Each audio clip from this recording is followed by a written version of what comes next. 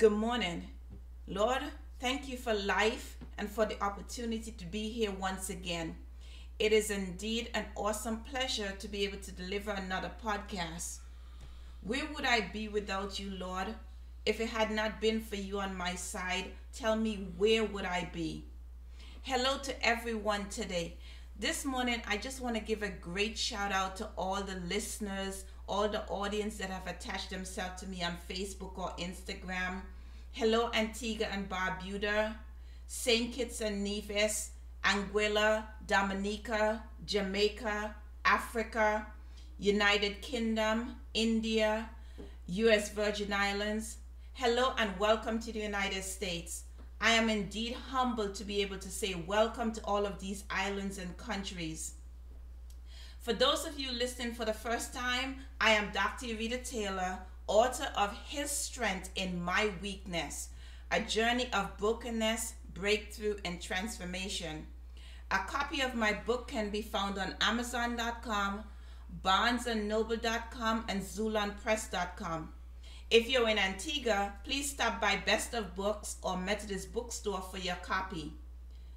Last week, I talked about rebuilding a much-needed foundation that starts in our homes. I mentioned the importance of God in the middle of our relationships. I talked about finding who we are so that we could push past negative attitudes that tends to keep us stagnant. And most of all, I spoke of how everyone comes into our lives to add to it in whatever shape or form. Today, I'm going to speak further on rebuilding. God has laid it on my heart to speak on such topic because it has become critical for us to build firmer, solid foundations. As I said before, it starts in our homes. Oftentimes, we get into relationships, and before long, we encounter problems. We encounter such things as one person having more money than the other, difference in hobbies, one has children and the other does not, or one more driven than the others. And while these are just a few of the problems we encounter, there's still one major problem that most couples cannot get past. Listeners, that is one where the ratio is 100 to 40. Yes, 100 to 40 happens when one person gives 100% of themselves and the other tag along with 40% or sometimes less. Some of us are natural givers, and then we end up in a relationship with someone who is a natural born taker. The relationship may start out where you buy the other person a gift for Valentine, birthday, Christmas, or a dating anniversary, because that seems to be a thing now. We're dating for 6 months, here's a gift. We're dating for a year, here's a gift. You buy them a costly gift and they bring you something which much less value, or they have nothing to give because they said they forgot. Or you have a situation where you're not only paying for everything, but the loving has gotten quite stingy to non-existent. In the beginning, you start the relationship and you were not thinking of past hurts. You gave quite freely, then as time went by, the hurts start to surface for whatever reason, and you start to withhold yourself from the other person. The relationship goes on, and before you know it, you are still giving and you get nothing in return. Then one day it becomes a question of, why are you getting nothing in return? If you're not ready to love another person 100%, do not start a relationship. If you are married, there is no reason why you cannot give all of yourself to your spouse. Listeners, there is something wrong if you are the one who is giving and getting so little in return. It is never okay to be in a relationship where the scale is not balanced. Relationships are supposed to be a two-way street. When a person enters a relationship, it is because they want to be loved and feel loved. Part of feeling loved and being loved entails sharing, giving, and taking. But it has to be the same for each person. Everyone wants to be thought about by their significant other. We feel great when our partner comes home with the little things that we enjoy. It is thoughtful. It is appreciated. It is what a relationship is about. But then we must do the same in return so that they could enjoy the same wonderful feeling of receiving. Page 20 of my book goes like this. I wanted so much to feel the way I felt when I was Mary, mother of Jesus. Being Mary not only allowed me to feel good, but I mattered to someone. Now I feel as if I mattered to no one. Yes, I was married, but I still felt empty inside. I wish I knew what I needed. I wanted so desperately to stop feeling the aloneness and the emptiness. Marriage was meant for companionship. How could I feel such void in a relationship that I thought should solve my problem? Never did I imagine I would need to find myself to know who I was and what I wanted. Two was meant to be better than one. But where was my two? Why was it one in my marriage? To be able to give to the other person, you have to learn each other.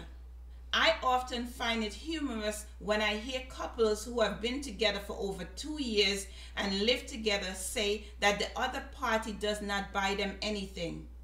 Every living person has something that they fancy. It could be chips, a drink, ice cream, pies, could be anything they fancy, from cookies to salad. No matter what it is, those are little things that can be picked up from any grocery store and used to surprise your partner with. This is an amazing thing to do if both parties are doing so. When you do this, then you're in a two-way street relationship. This is a part of the bigger picture. In my book, I mentioned Harry and how angry I was with myself for loving someone who did not love me back the same way. But then I stopped blaming myself. I stopped the self-blame because I knew within myself how to give love. It was not my fault that he could not receive love. Though it hurt me, I knew that I was capable of loving another person, and I did.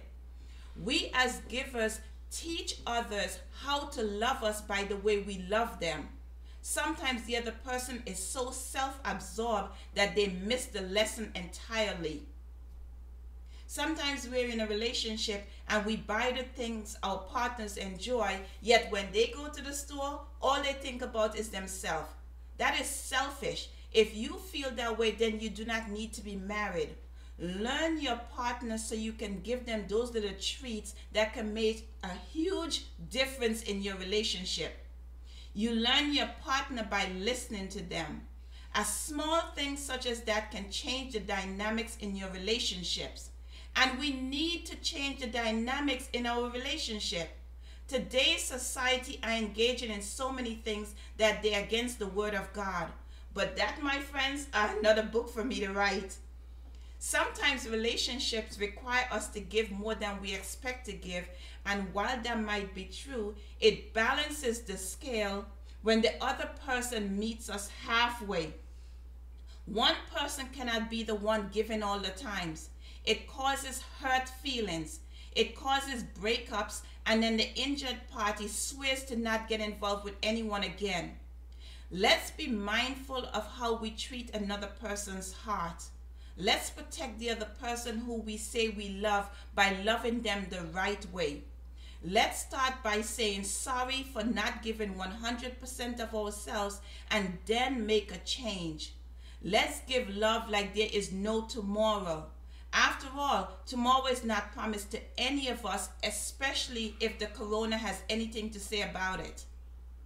Today, I would like to challenge you to create a two-way street marriage if you're not already in one. Husband, what does your wife enjoy when she sits down to relax? If you do not know, then start paying closer attention to your wife. If you do know what she likes, surprise her with it.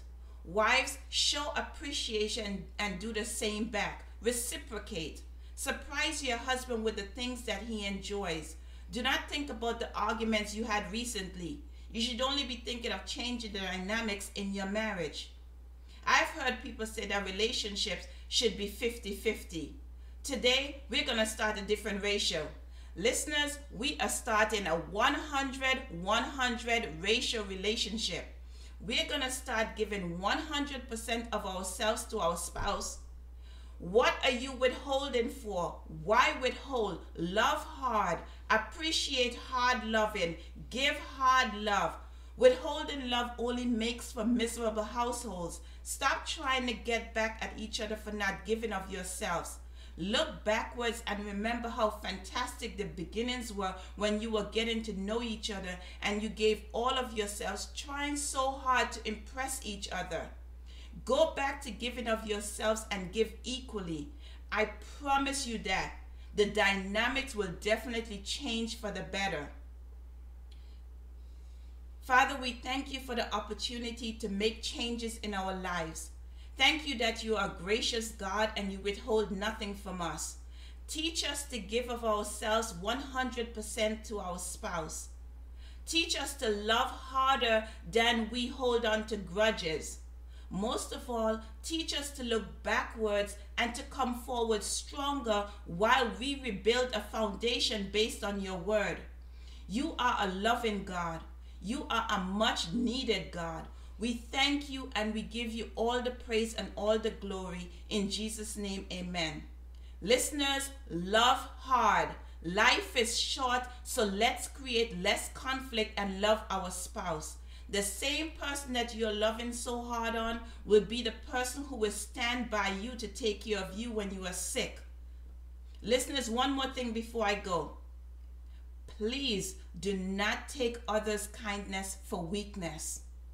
Thank you once again for listening to my podcast. I enjoy sharing what God lays on my heart to share. I hope that it will be of use to you as you go about your daily lives. Please remember to follow me on Facebook, Dr. Ureta Taylor, and on Instagram at Dr. Ureta. Stay safe and have a blessed week. Thank you.